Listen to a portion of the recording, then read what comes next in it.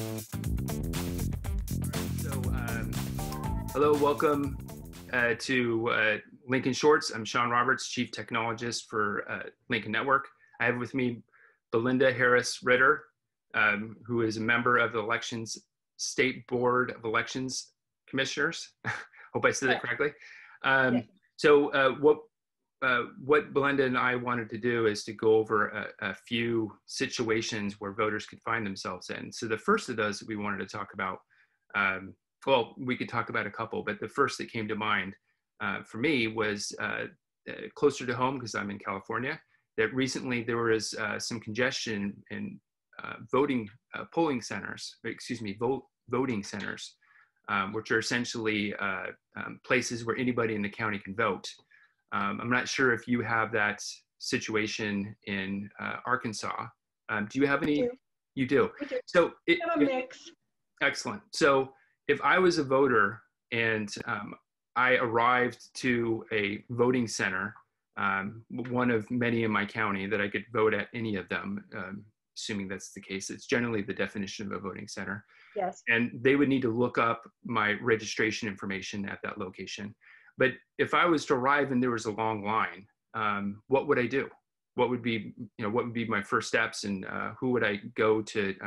Would I just stay in the line, or what would be my next steps?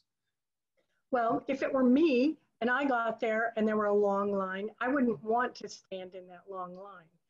So I would want to take out my trusty phone that I always have with me and call the county election board and say, hey, I'm at such and such a voting center and the line is really long here.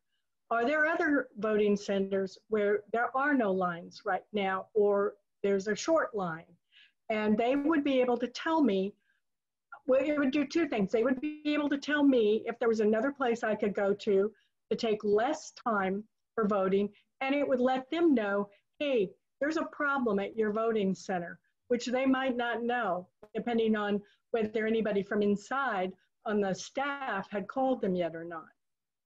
Excellent. Once they find out that there's a problem there, if it's, sometimes they can send additional machines to a place and have those set up pretty quickly to help ease the congestion, or they can divert people to other voting centers like they would do me with my phone call.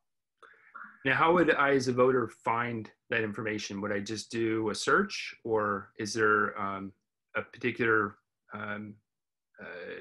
commonly used website, the information somebody could just type in and kind of shorthand it instead of having to go through search? How would I find that?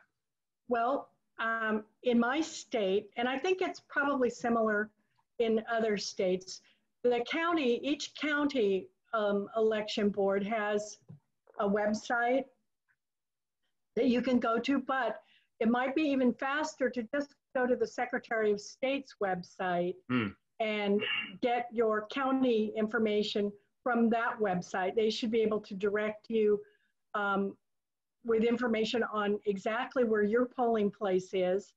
And if your county has moved to vote centers, then it would tell you that, I believe, as well. So by going to the Secretary of State, you could then move down to the county level information. Excellent. The Secretary of State won't have information on, except for if you go to your specific polling place, who all the candidates are statewide, but they will be able to give you or hook you up to a link that takes you to your county level that allows you to find out exactly who's on your ballot and where you can vote, and hopefully the days and times for early voting as well. Excellent. So the countrywide or national, if you will, abbreviation for that generally would be SOS dot your abbreviation. So in your case, it'd be SOS.ar.gov. Is that correct? Or would it be something after that, do you think?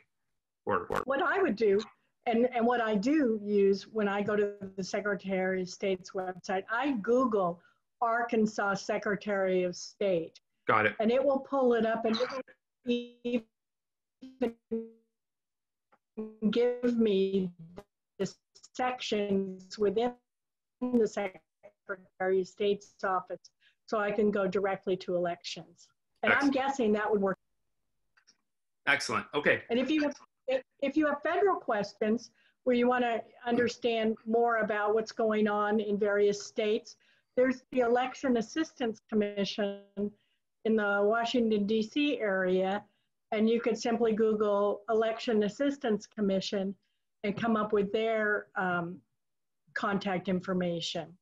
Excellent. And they know more about the differences of different states. No, that's excellent advice. Thank you, Bilenda. Okay, well, this has been Lincoln Shorts. Thank you for your time.